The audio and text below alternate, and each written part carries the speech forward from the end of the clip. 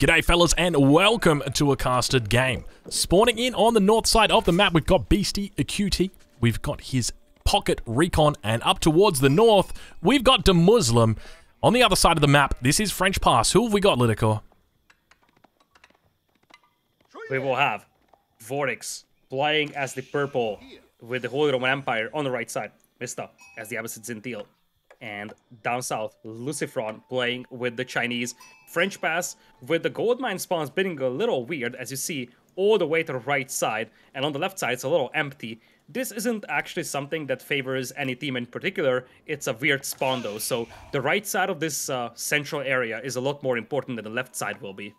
Yeah, and this is the first time I've ever seen this map in a team game. Obviously, this is French Pass, and yeah, French Pass is known for being a bit of a turtley map. But yeah, interestingly, you spawn very far away from the pass when you are playing in the team game. So it's quite a bit of a walk to get there. But it does seem like it's quite easy to wall this one off. I suspect down towards the south, it should probably be about 2 or 3 relatively small wall segments.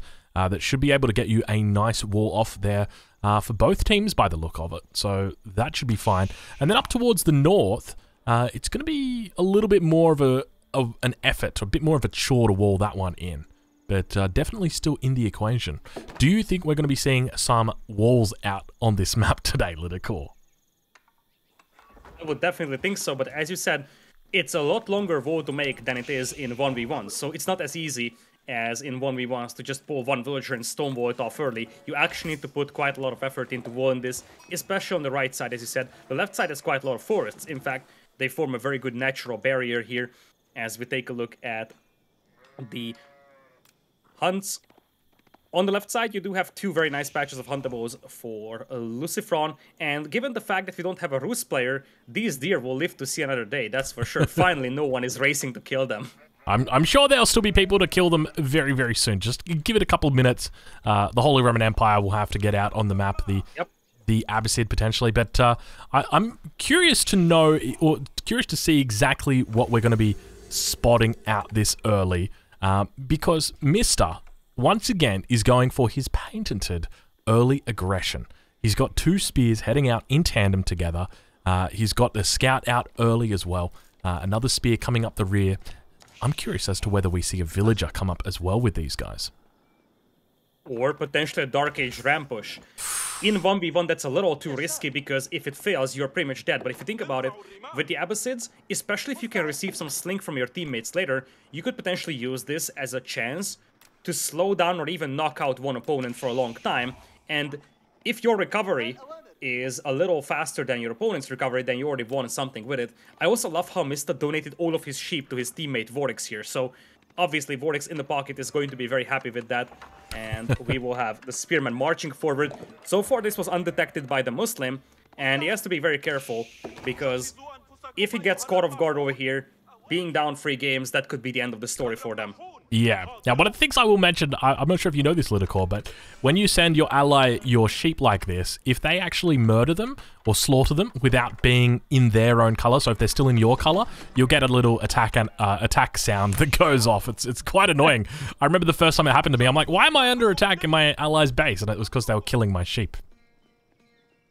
Well, feels bad. The weird thing is that the villagers don't convert to sheep, and it's just so weird at that point, because you would assume that these green sheep are already converted to purple, and as it seems, Mista is coming in on the gold mine for now. No rams, instead the spearman will catch the Muslim off guard.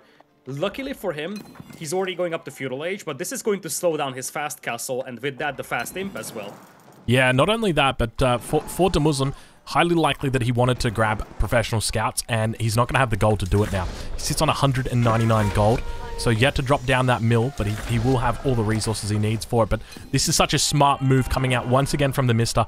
Really, I've got to applaud this play, this early aggression, because the way that I explain it is typically when you enter a game, you've got a plan. You know what your civ is. You're like, okay, I'm playing the Holy Roman Empire. You see your enemy civ. Okay, they're playing the Abbasid. This is what I'm going to do. This is what I think they're going to do. But now things have changed. Why? Because they didn't do what you thought they were going to do. They've got spears killing your mining camp. And you're 6 minutes or 5 minutes into the game. And to respond to that now, you need to make an archery range.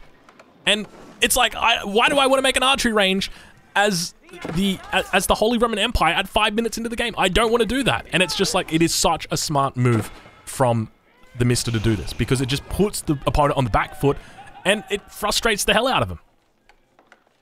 Indeed. He could have used the emergency repairs, in fact, but he probably forgot about it in the heat of the battle. But as you said, the key thing here is that the Muslim didn't want to go for an archery range. As you said, it could have been professional scouts, potentially. And the key thing here is that you're slowing down the HRE player. And if you slow down the HRE player, his fast team is going to be much slower. And the slower your fast team, the lower the villager count you will have in mid-game. Because every single second you're late compared to the opponent's Holy Roman Empire player to Imp is going to be amplified because of how fast the Palace of Schwabia produces villagers. So basically every 5 seconds you're delayed, you're losing a villager or the HRE player of the opponent, and that is just a massive difference. Beastie also having a villager intercepted here by Lucifer on scout. What was this villager going to do? Unreal. I'm curious what this villager was doing. It was out on the flank. I saw the scout pick it up, but it seems maybe going for a bit of a wall or something potentially out here. I think he may have wanted to go for the corner and go for an Abbasid trade boom. He aged up with the economy wing, but Beast is one of those players that loves to trade early. We have seen that on some maps before as well, especially maps like Danube River. So it's possible he wanted to go up to Castle Age with trade wing and have a market already set up by that time. For now, he's going to trade off against the scout of the opponent. The aggression from the Spearman has been repelled, but it was a minimal investment for Mista, and you see he's already dropping a second town center, so he's not that much behind compared to the other Abbasid player. If you look at the villager count, it's 26 for Beastie. Mista is at 26 as well, so absolutely no deficit, yet he was able to delay the Muslims so much. It was such a smart move, really. I absolutely love it out of him. And you're 100% right. He's going for a double early market. Look at this from Beastie. Very, very greedy. So he's going for double town center, double market. And he's telecasting, he's broadcasting this to his enemy as well. He's saying, hey, I'm going ham, so you guys better get ready for me to go ham. And that's what he's doing. The weird thing here is that knowing that that scout was harassing those villagers for so long, I would have expected him to add 2 more scouts from town center. Obviously, you sacrifice some vills, but you want to get that trade running, so having 1 or 2 extra scouts come in here to make sure these go up would be vital. He's not grabbing that scout, though. Back on the north, it looks like the Spearmen have finally been cleaned up, and now the Muslim is bringing in the scouts. As you said, professional scouts was part of the plan, but is just now finishing, so he's so late. Whereas on the other side, if you look at Vortex, he's already in Castle Age, so he's moving out for relics with the Ragnis Cathedral, and that's going to give him such a nice edge over the opponent's Holy Roman Empire player. Yeah, it makes it very difficult to be pushed behind like that. But if we do a quick relic count, we can see down towards the south, there's the 2 relics, or down towards the east of the map. Up towards the north, it looks like the relics are a little bit more favored towards the Beastie QT team, it seems at this point. And there's also 1 relic in the middle. There are only 5 relics on this map, it seems. 1, 2, 3, 4... Maybe. I can see 5. I can see 1 in the middle, 2 down to the south, and 2 up to the north. There's 1 in the Cathedral of Vortex already. Oh, okay. So yes. Maybe he's carrying some back. We'll have to do a tally at that once we have all of those picked up. And it looks like Recon is also setting a couple of traders here. So not only is the Abbasid player going for a trade boom, we're also going to have Recon, despite playing the Song Dynasty Chinese with 2 town centers here, also playing with a couple of traders. It doesn't have a very long distance covered here, but still it's extra economy being added, and that's always valuable. 135 gold per trip that they returns their investment so fast, and it's gonna be added level of economy as well. Yeah, it's a pretty crazy amount. I think the big thing for me is if he's doing 135 and he's going that far, how much do you think these caravans or these traders are going to be worth for Beastie? It's got to be ridiculous amounts. It's got to be 200 plus easily. It's around 400. A corner to corner on a 3v3 map is something like 350 or so. Oh my lord! And keep in mind, he's got access to the trade wing, which can increase that by a further 30%. Exactly, and that's actually a feudal age technology as well. So that's the brutal thing. It's a rather cheap technology you can access early. It's not even like an imperial age technology.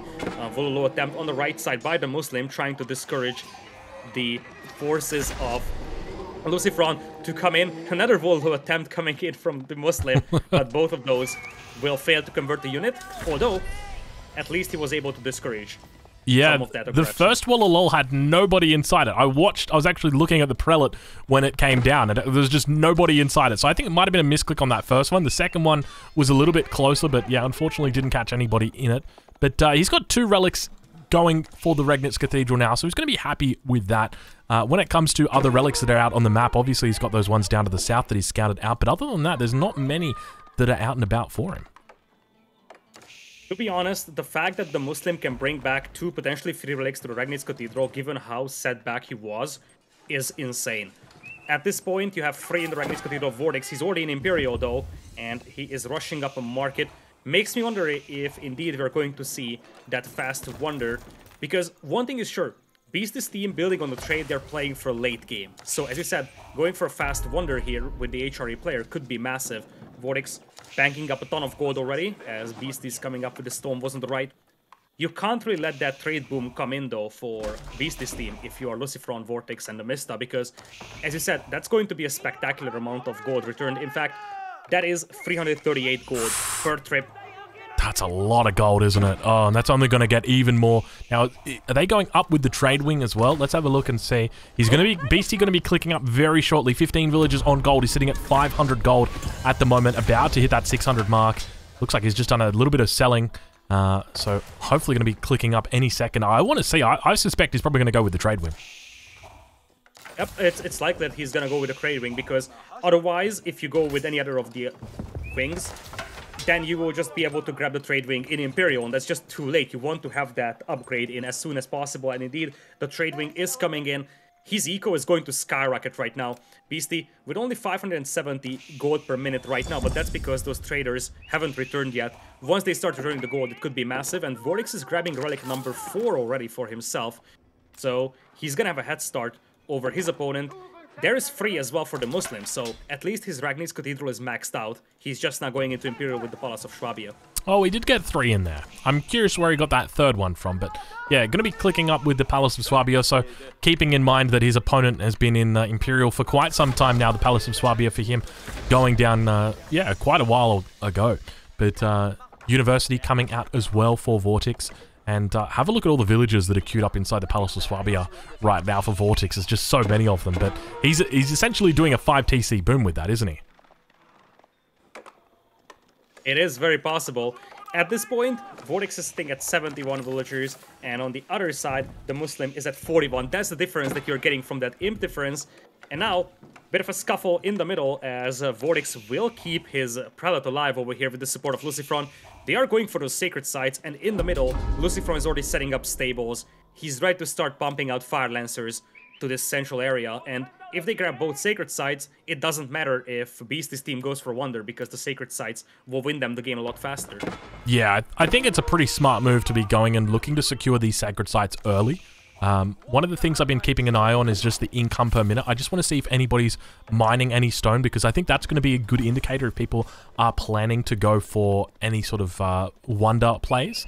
So we'll have to keep an eye out and see. I might actually switch it over to current resources. You can see that people are starting to stack up resources as well. Both Lucifron and the Muslim having plenty of resources in the bank at the moment. Exactly, especially the Muslim is the one that's banking up a lot. The only player mining stone right now is Beastie. Vortex also adding a couple of stone miners. Beastie, now that the traders are coming in, suddenly his gold income per minute is rising like crazy. Soon he's gonna have the best. Fire Lancers hitting the field on the right side for Lucifron. They are still Castle Age units, so they're not as powerful as they could possibly be. Sometimes you see the Chinese player waiting until Imperial with the Fire Lancers, but this time around he wants to be a little more aggressive, and that is because Vortex already has Bombards out, and we also see some Spearmen arriving from Mista. The Muslims team doesn't have a ton of army to fight this right now. Yeah, just a couple of scouts coming out to say g'day, greet them, and unfortunately they get one shot by the Bombard as it turns around and says goodbye to them. But yeah, Vortex pushing up now with plenty of barracks, and it almost seems like Beastie's team has committed a little bit aggressively to the booming play. Have a look at all the markets that are going up here towards the north as well. Triple market coming in for the Muslim. Double market again for Recon up here as well. Keeping in mind he did have that initial market that he made. He's still got those guys going as well. But my fear at this point is there's a lot of tempo in the favor of Vortex in with Lucifron and the Mister as well. And they are going to be pushing their agenda up here towards the north. And this is danger on this map. If you don't boom, your opponent will just outboom you. But if you go too heavy on the eco department, suddenly your opponent could appear with a bunch of units. And on this map, you're not really forced to make units early on. So you might be completely without an army, and the Fire Lancers just hit the field. Men-at-Arms still lacking a lot of upgrades here for the Muslim.